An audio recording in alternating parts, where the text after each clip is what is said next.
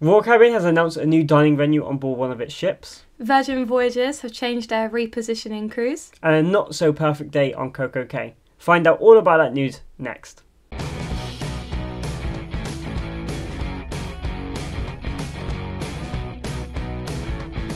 Hi guys, it's Shipface here and this is this week's cruise news.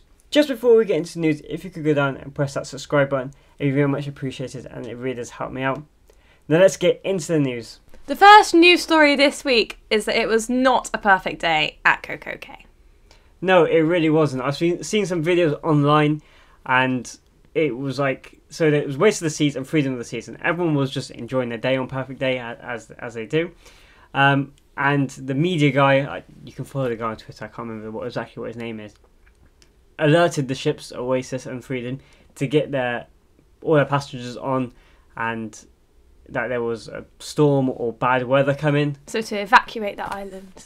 And yeah, so that's what they did. And like I saw some videos, and literally, if you're not familiar with Perfect Day, but like there's the island, and then they built like a really big pier that the ships dock on, and basically waves were going over that, and basically a Waste of the Seas, if you guys know, it's one of the world's largest cruise ships. It basically used that as a wind blocker, so Freedom of the Seas could get out. But then basically a Waste of the Seas tried to get out 3 times, and basically the wind was just pushing it back to the pier. So they didn't leave till about 3-4 in the morning. But yeah, it just shows how quickly the weather can turn in the Caribbean or Caribbean, depending on where you're from. So yeah, it was quite cool. Scary. Well, cool to see. Just not for people on board, but hopefully everyone got their refund.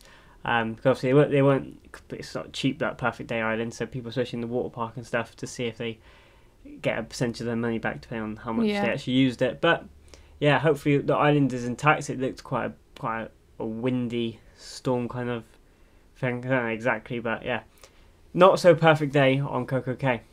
Royal Caribbean has announced a brand new dining experience on board Utopia of the Seas. This is called the Royal Railway Utopia Station.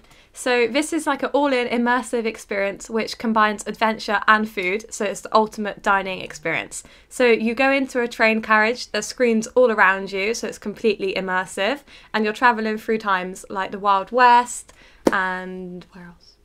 So yeah, basically just you go through different times, and I would assume they haven't given many details about the restaurant or what the menu is going to be, but I assume like the food will match where you're going. So like you said, the Wild West. That's one of the places they've said. They've not said, they said any date and time, so I'm assuming they've just said that one, and you'll be going to really big significant times throughout your dining experience.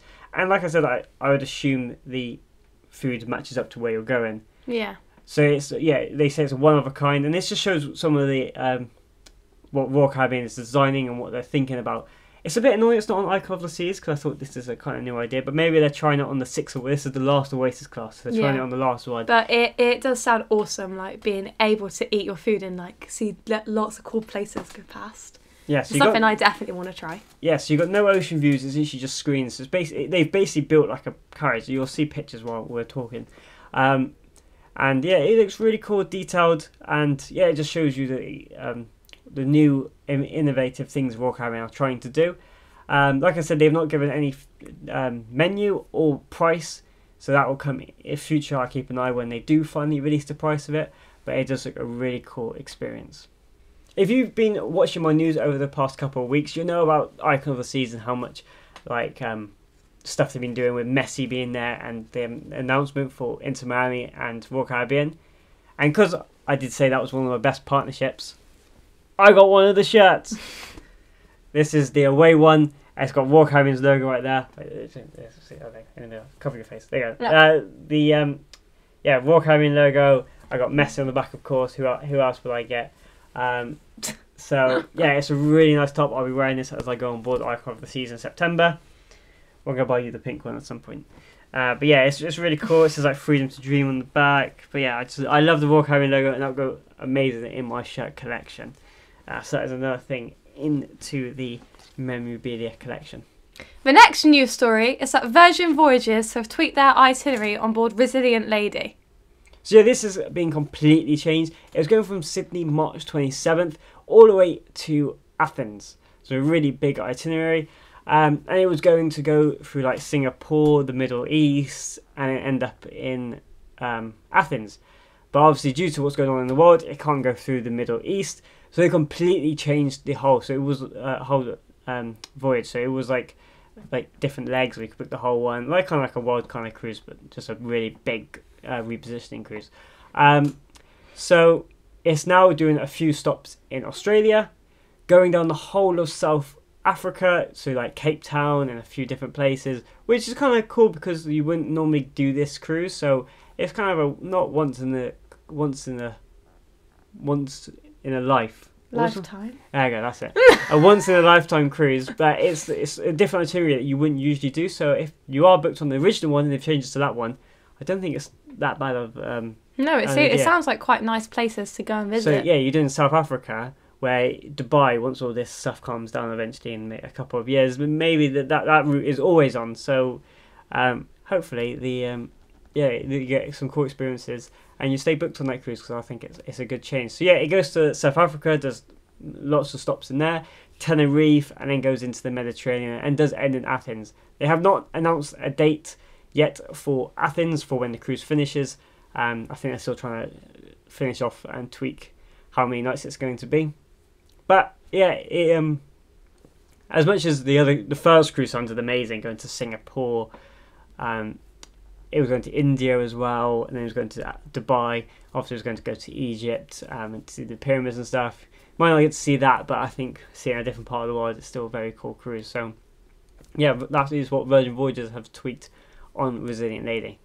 Royal Caribbean has cancelled and changes some of the cruises on Ovation of the Seas in 2025. So yeah, there is a lot to look at with this one. They've only cancelled and rescheduled 3 cruises. It seems like a lot of information here.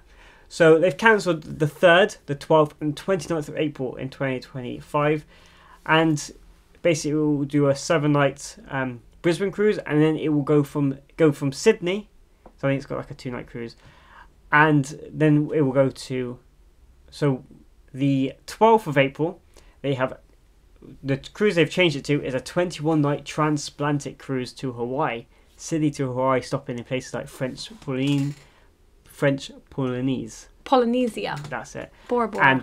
And New Zealand. So it sounds like a really cool cruise, like 21 nights. So then that is for the ones for the 12th of April. And then for the 3rd and the 29th, they have put on a 8-night Hawaiian cruise. So I don't know how that helps people in the 3rd of April, but so it will do that 8 nights Hawaiian cruise and then end up in Vancouver in Canada, ready for its Alaska season. So yeah, lots of changes and information, but they will they've emailed all the guests, and people have options of full cancellation or be moving on to the other cruises. Definitely, if I'm going to be put onto a 21-night transatlantic cruise that goes to Bora Bora, I don't know who would decline that one unless they don't have the holiday. Yeah. That cruise does. Is it a price difference? No, if they can't change it, then no, it should be free of charge. Because there was even one time, a little story, my families, before I knew you, we were booked on a 1-week cruise on Anthem of the Seas, going out of Southampton, and they cancelled the cruise afterwards and made our cruise a 2-week cruise, and they gave us the whole week for free. The cruise never actually happened due to COVID, unfortunately, but everyone who was booked on that 1-week cruise got a whole week on board the Royal Caribbean ship for free. If you had booked drinks packages, they would have... Why did it change? Because basically they didn't have a 2-week cruise, so obviously people complained. Oh. That's why I think independents may get a 2-week cruise, because people may complain, but it depends if Royal Caribbean care enough. But yeah, basically, if you bought a drinks package already, they will just honour it for the whole 2 weeks. Wi-Fi for the whole 2 weeks. That's cool. They basically, but obviously it changed a lot of their itinerary. Oh, we didn't mind because we prefer a 2-week cruise. Yeah, exactly. Yeah. So yeah, it was really quite cool. But also the problem was as well, we actually booked 2 back-to-back cruises, and they cancelled the 3rd one, so we were basically on the ship for almost 3 weeks. But it never actually happened. Third world problem, that. I know, yeah. Being on a ship for 3 weeks, oh no. No, so we booked like a 7-night and an 8-night, but they changed the 8-night. No, we were on an 8-night, 7-night. They changed the 7-night to a 14-night, and then we would have been on there for 3 weeks, but they all for the same price as your 1 week.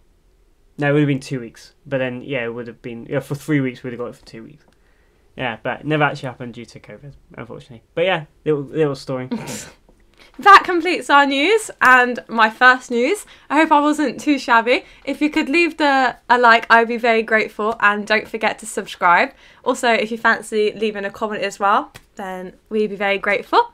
And we'll see you guys in the next video. And thank you to my members, Cruising for One, and my dad. It's very much appreciated. Thank you very much for being my members. If you want to find out all about that Shipface crew, link will be in the description below. Definitely go and check that out. Thank you so much for watching. It's been Shipface here, and I'll see you guys in the next video.